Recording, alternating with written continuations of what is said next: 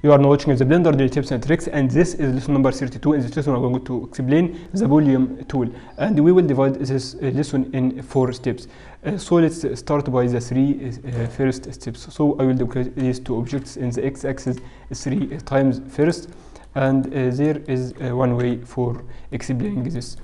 So if we selecting this object and selecting this second object and go to search for BOOL, we will see that we have intersect and slice and union. And you have also the Boolean tool, and you have this. So Boolean tool has all these functions. So I will select the difference, and we will see that we have deleted the circle. So let's duplicate again and F3 to go for difference, and you will see that we have removed the cube. And last time we'll select these 2 objects and go to F3, and maybe go for this time we will go for slice, and we can see that we have this slice. Let's select Alt H and Control L to hide this, and as you can see, you have a slice this one, and you have this one.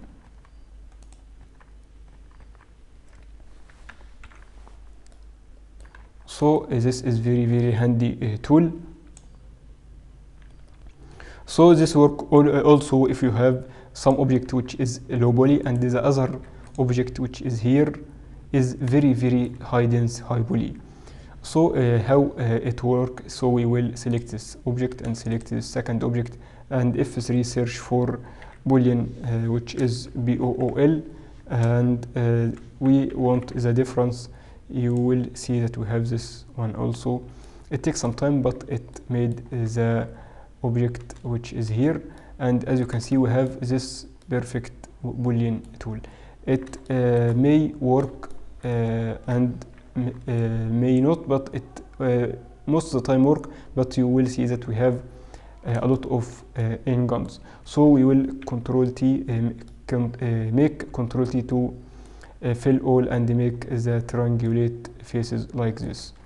And also we can go to add another cube. This is the third item in our lesson, or the third point. We will go to add a monkey. Where is the monkey?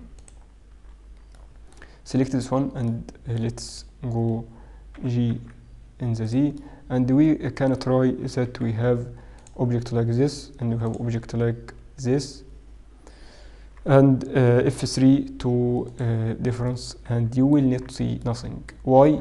Because the monkey, let's Control Z, because the monkey isn't one object. If you see this, you will see that the monkey has the eyes which is separated, but you can fix it by holding or filling the eye and making or reapplying this command. So after that we will delete all these and go to the cube, and we may go to an cylinder and select this one also and go to the modifier. So the last item we will explain in our lesson is the modifiers. So we will go for the Boolean modifier, selecting this one.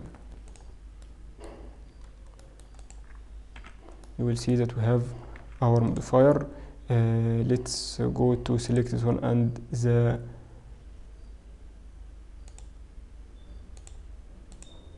relation and visibility viewer to display maximum as wire. If we select this and go in the x-axis,